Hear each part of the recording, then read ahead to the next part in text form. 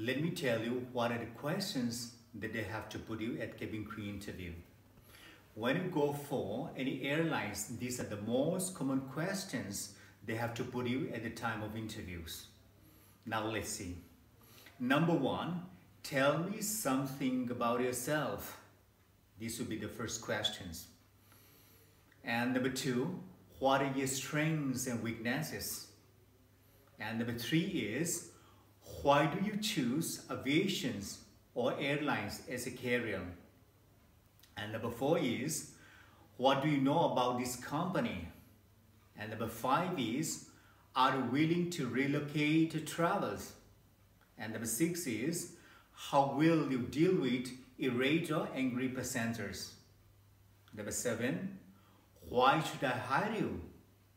Number eight, what is the most important skills required by a members of a cabin crew? Number nine, do you prefer to work as a team or alone? Number 10, can you work under pressure?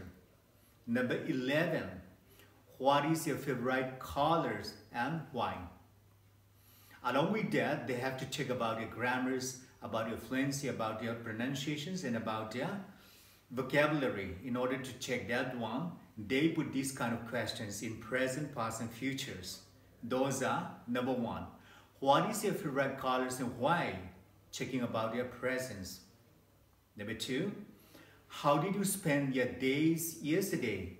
Checking about your uses of your grammars in the past tense.